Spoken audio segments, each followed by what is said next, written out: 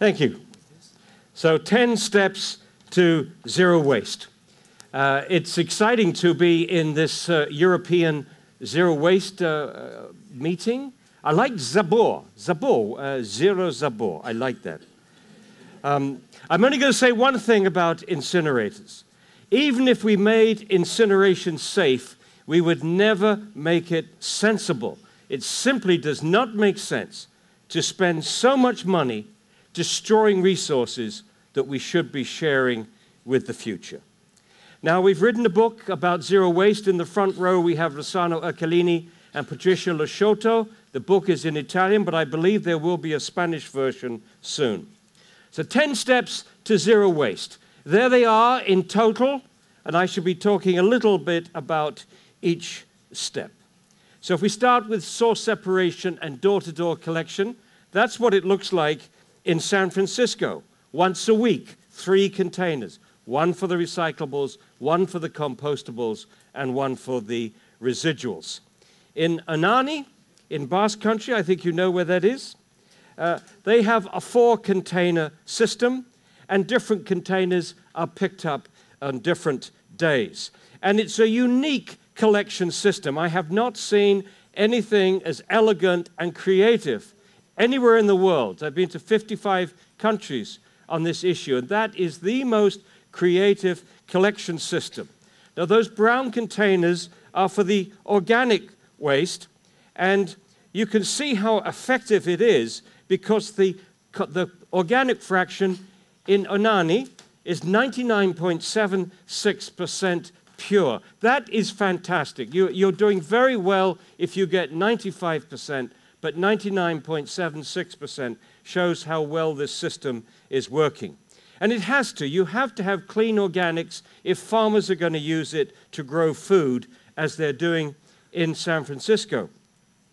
And recycling, I think you're all familiar with recycling. But these materials here are going to increase in value with China and India and other countries consuming more and more, catching up with us.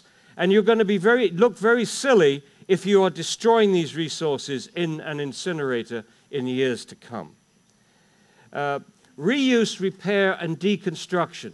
There's a wonderful example of this in Berkeley, California. It's called Urban Ore. It's a large warehouse. And there you see people who are buying appliances and furniture, everything that you can think of, but all second-hand, including building materials. Builders take in doors and windows and various items from deconstructed buildings. And this has been running for 30 years in Berkeley. It's grossing $3 million a year and has created 12 full-time jobs.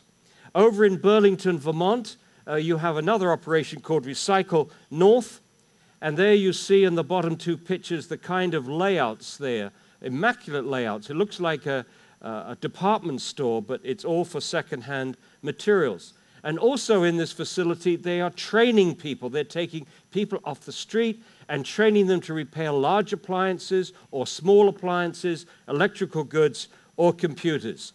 And they train them for 6 months, then help them to get a job.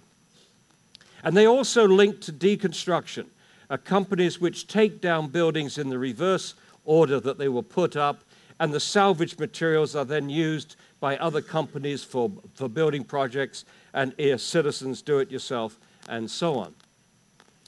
Now, step 6 is waste reduction, and there we see all kinds of initiatives around the world. In Ireland, the government put a 15-cent tax on plastic shopping bags, and to everybody's amazement, in 1 year they reduced the amount of bags that people were using by 92%. In Italy, some of the supermarkets allow you to refill your own bottles with detergent and shampoo, and some also for water and milk and wine.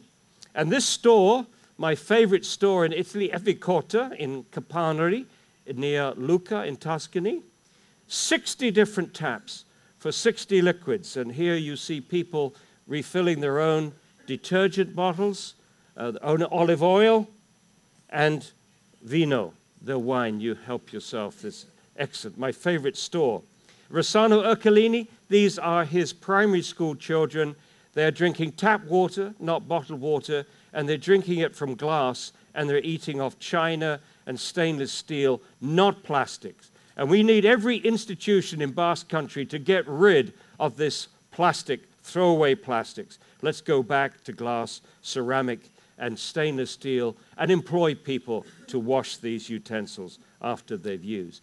We can involve our babies. This is Ecobimbi, reusable diapers, not throwaway diapers. The pay-by-bag system, I think you have this working in Ersebil in Basque Country. The idea here is the compostables and recyclables are free, but the residual fraction, the more you make, the more you pay. Step 8. Step 8 is the most important step if you're really serious about getting close to zero waste. It completely avoids incineration. Now, incineration is attractive to the throwaway industry, the throwaway manufacturers of throwaway goods, because it makes them disappear.